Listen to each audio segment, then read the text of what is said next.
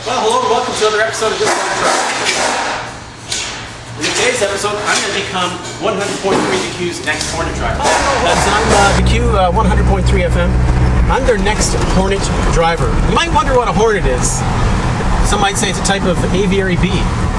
Others might say it's an awesome type of race series that people like me can race in, being a huge 100.3 the Q fan.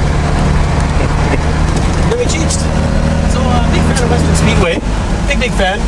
I've been there numerous times. I moved here from Manitoba, and we didn't have any racing like this out there.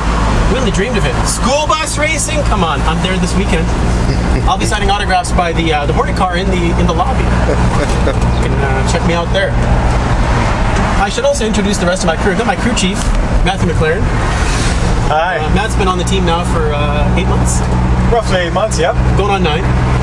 He's been doing an excellent job so far in coaching me in where to drive the Dodge, where not to. More of a and good I've also crew. got my spotter here, Lennon. He keeps shit together and keeps me out of the cabbage. Another few reasons I might be, actually am, the perfect Hornet driver. I have my own helmet, DOT approved. I have my own fire suit, which is fire approved, fire retardant. It's a little retarded. And I wear work boots at work because I turn wrenches for a living at an undisclosed vehicle dealership. And we're having trouble making up this hill. Which leads us to the next reason why I'm the best Hornet driver out there. You gotta spin them to win them. You've also gotta pin it to win it. And I live by those things daily. I'm the next Hornet driver for 100.3 the Q. Today we're driving around this sign to let people know that they need to come down to Western Speedway every Wednesday that there's Hornet racing to watch this guy right here race. So you want to know a little bit about Nowell, Holmes? Nothing to tell you, sorry. But I will tell you that I have a lot of racing experience in my blood. I just can't come to think of it right now.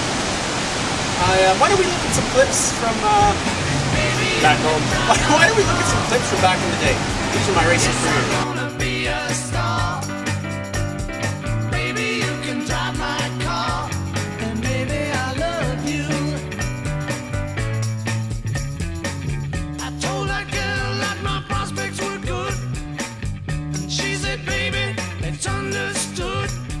Here we have Nowell on what could very well be the last ride of the 71 car.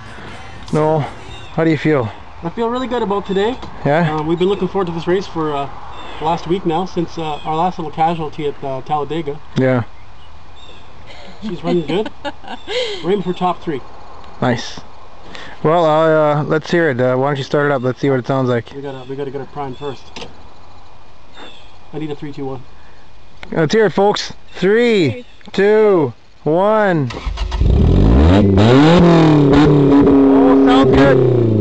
Good luck to you today, Nowell. Are you getting on 2 wheels or what? Sort of.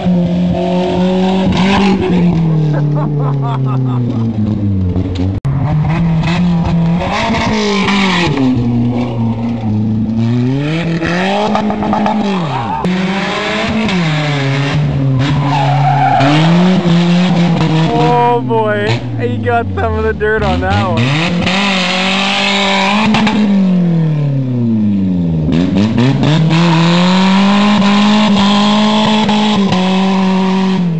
It smells like Canadian Tire out here. I'm not impressed.